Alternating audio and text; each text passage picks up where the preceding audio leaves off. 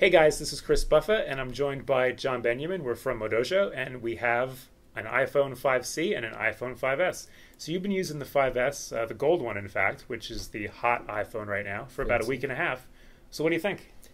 Yeah, I'm really digging it. I mean, first of all, it looks gorgeous. So, yeah, we did get the gold one. Really nice style to it. It's an understated gold, so it looks really good. But if I'm looking at the features, I'm an iPhone user. I've used it since the original. So I always love upgrading and seeing the quicker phone, the quicker processor.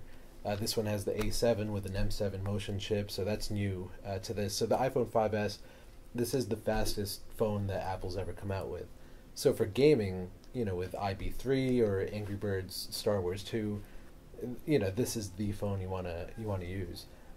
But there are a bunch of other features. So one of them that was really interesting was the fingerprint feature. Yep. So it really is as easy as clicking it on, with your thumb and then just holding it on for a second and boom, it unlocks your phone.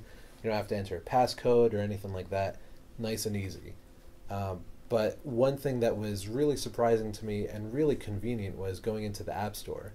And if I wanted to buy an app, usually you have to add you have to enter your password and Every things time, like that. sure. Every time it gets kind of annoying. Here now, when you click install or when you click purchase, now you just have to scan your thumbprint or any fingerprint, and it unlocks the ability to buy the app. So Cool. It makes it much quicker. I know Apple is trying to do that with all your passwords, so it ties into that. So maybe in the future, any password that you're asked for, you just have to use your thumbprint. But for now, very convenient to unlock your phone, secure your phone, and also make purchases on the App Store. So that's cool. Another feature that was really nice was the slow-mo camera. So we do have another video that's focusing just on the slow-mo camera coming out, but it is as simple as going to the camera app and just swiping a couple times, and you'll see a slow-mo feature on the camera itself. Sure. So what it does, it starts recording at 120 frames a second. And then when you want to slow it down, you can actually, by dragging your finger, you can designate where you want the slowdown to occur, the slow motion to occur.